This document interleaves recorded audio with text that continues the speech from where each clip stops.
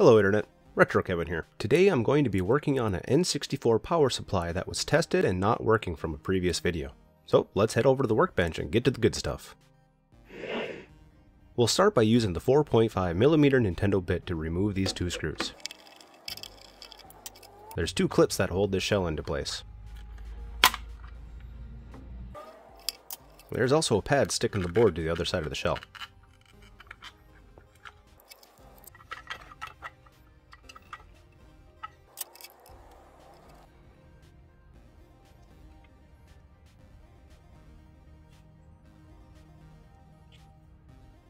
I'll start testing these 6 capacitors using this in-circuit tester. This first one has a microfarad rating of 270.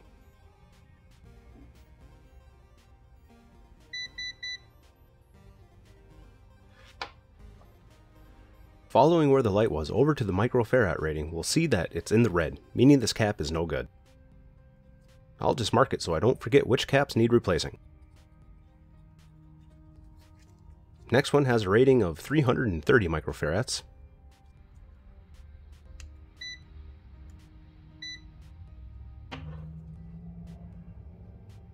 This one looks like it's in the yellow and red, so I'll just go ahead and replace this one as well.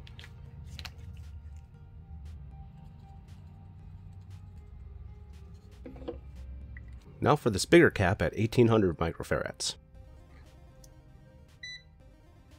It's in the green. This cap can stay. This one's at 220.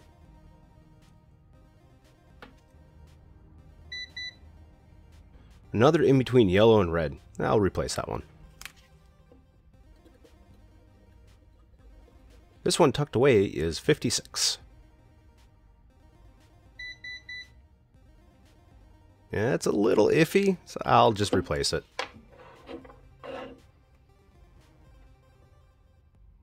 And this last one is 100.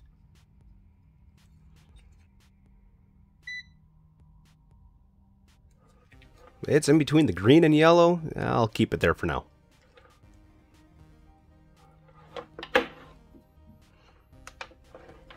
Let's get to desoldering and replacing those caps.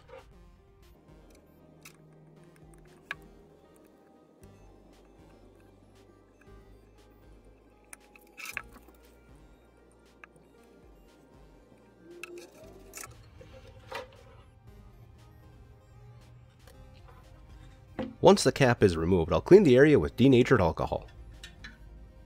Now the board will show us the polarity that the cap goes in. The bottom one with that white dot is the negative. The capacitor will have a stripe on the negative side. Generally, the positive lead will also be a little longer.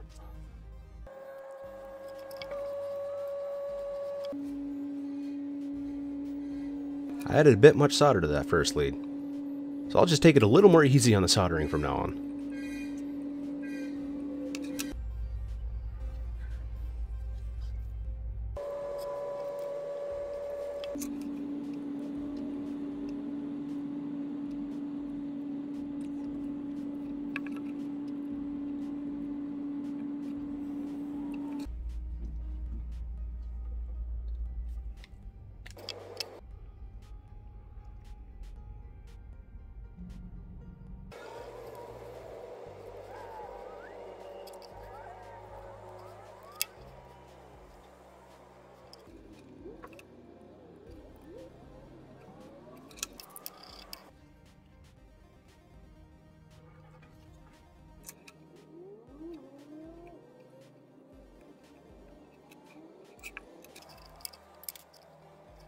This cap I don't have a direct replacement for on hand. Generally, it's okay to go up in the farads and the voltage.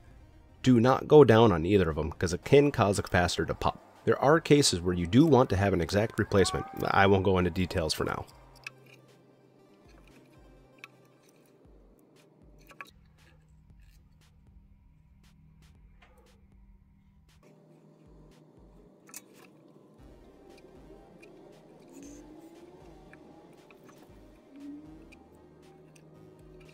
Honestly, this next one I'm a little worried about.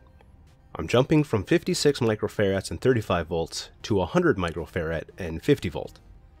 Sadly, that is the closest replacement I have on hand.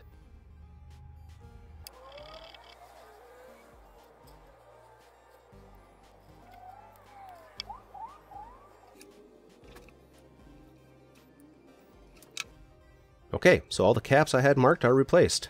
Let's get this put back together and test it out.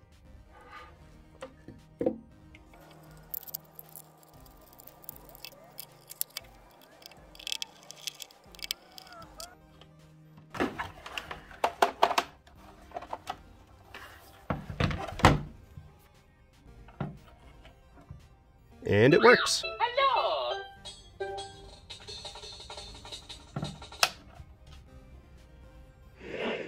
So today we saw one way to fix a power supply that isn't working. However, unlike what I did, I do recommend replacing capacitors with the same farad and voltage as the original. Anyway, thanks for watching, and I'll see you in the next one.